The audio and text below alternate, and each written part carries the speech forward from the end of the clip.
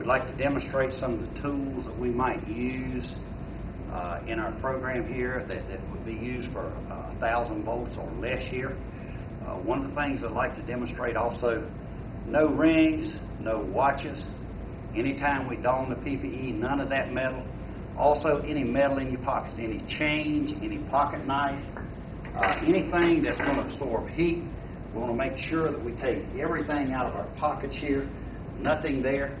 When we come to the multimeter, we want to make sure that we've got the right category rating here. I'm going to be in the service equipment Cat 4, 600 volt, Cat 3, 1000 volt here with this T5 1000 that we might use. So using the appropriate category rated meter, also the appropriate insulated tools right here.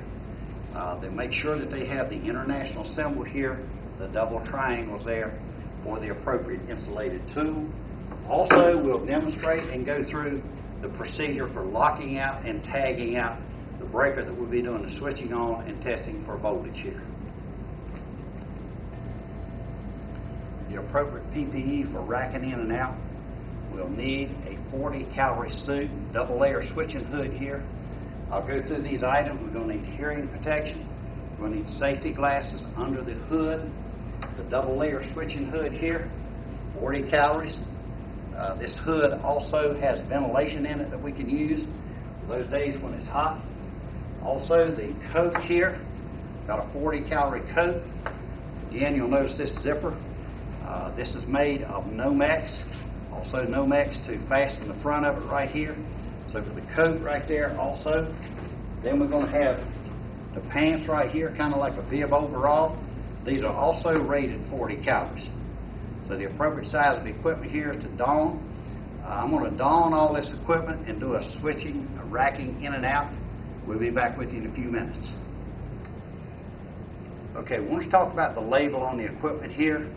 When we look at the label, we want to look at the flash protection boundary. This flash protection boundary listed on this piece of equipment is 5 foot and 1 inches. That means that we're going to have to set up a boundary here. You can see that we've got the stanchions and the chains. We've also got a danger, high voltage, or exposed live parts warning label here, warning unqualified people to stay out.